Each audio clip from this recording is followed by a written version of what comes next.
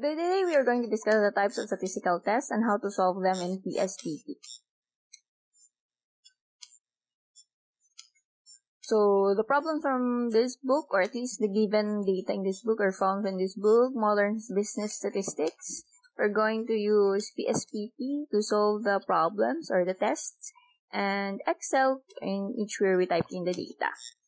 So as a review, these are the steps in hypothesis testing. So number 1, you state the null hypothesis and the alternative hypothesis. Number 2, you choose the level of significance. Number 3, you select the appropriate test statistic and establish the critical region.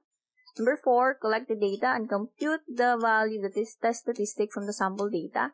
And number 5, make the decision. So for the first statistical test, we're going to discuss t-test for independent samples. The independent samples t-test, or the independent t-test, compares the means between two unrelated groups on the same continuous dependent variable. So, two unrelated groups, but it's the same dependent variable. For example, you can use an independent t-test to determine whether knowledge on financial literacy of commerce students differed between two groups, male and female. So your dependent variable would be knowledge and financial literacy, and your independent variable would be the sex, which has two groups, male and female. Okay, so this is your independent samples t-test. So you have a independent groups that are unrelated, and you have a continuous dependent variable. The assumptions for the t-test for independent samples: number 1, the dependent variable should be measured at the interval or ratio level since it's a continuous variable. For example, you have your customer satisfaction, intelligence, which is usually your IQ score, weight, height. Okay. Then number 2, the independent variable should consist of two categorical independent groups. So, categorical, qualitative, and independent groups. So, for example, sex, like male and female, then your school status, whether you go to a public school or a private school. So, these are categorical, and they're independent from one another. Number 3, there should be an independence of observations, meaning we're comparing in t-test two unrelated groups. So, unrelated groups are also called unpaired groups or independent groups, are groups in which cases in each group are different. So, this means that there is no relationship between the observations in each group or between the groups themselves. So, for example, if you're going to measure the height or weight of, say, college students, or let's say the commerce students, so male and female, we don't really have a set weight, diba? You are not asked to be at least 50 kilograms or at most 100 kilograms to be enrolled in the College of Commerce.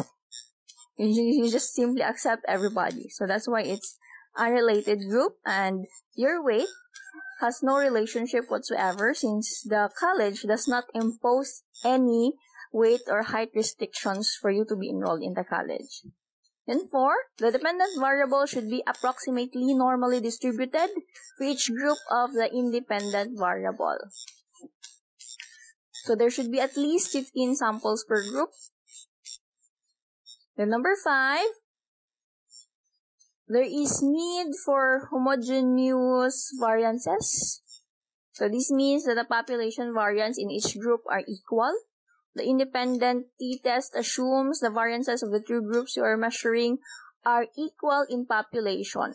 The assumption of homogeneity of variance can be tested using Leven's test of equality of variances, which is produced in your PSPP statistics when running the independent t-test procedure. So you simply read the result whether it's significant or not significant.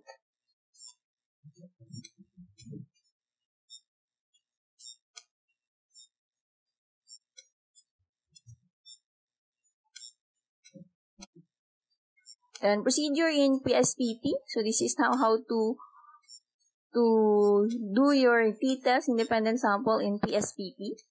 Number 1, encode data for independent and independent variables according to their groups. Number 2, you click on Analyze, Compare Means, Independent Sample t-test. Then in grouping, you simply enter categories of independent variable, and in test variable, you enter the dependent variable. So let's do this one. So example problem. Listed here are the SAT scores of students in mathematics.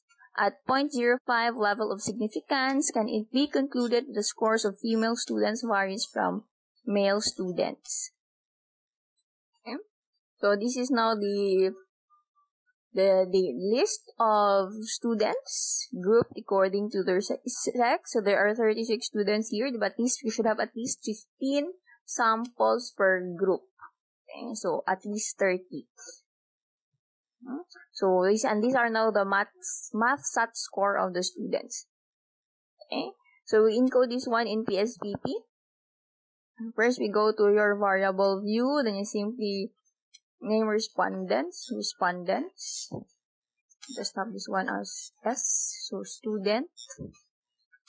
Then sex. And math SAT score.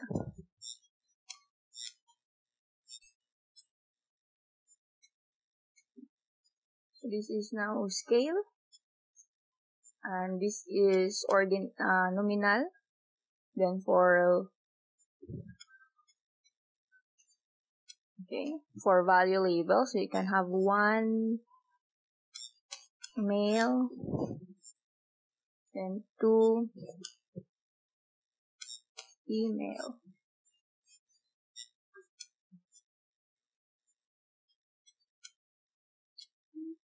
And decimal places 0.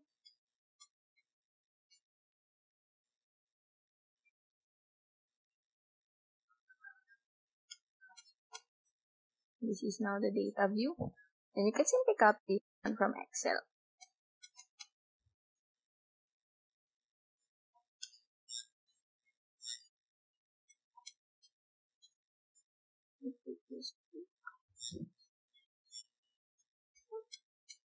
So all the female students is converted into 2.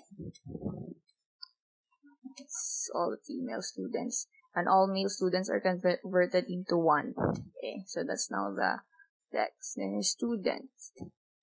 And for decimal, this is also 0. This is now our math SAT scores. Okay, then next you do your t-test for independent samples. So analyze, compare means, independent samples t-test. So for grouping variable, that will be your sex. And then for the test variable, that would be the math SAT score. Okay, then you define the groups. So group 1 value is,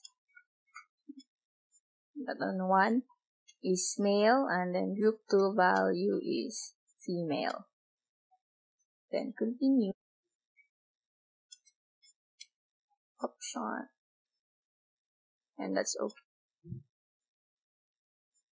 This is now the results. Okay. So let's go back first to the problem. So list here the SAT scores of students in mathematics at 0.05 level of significance.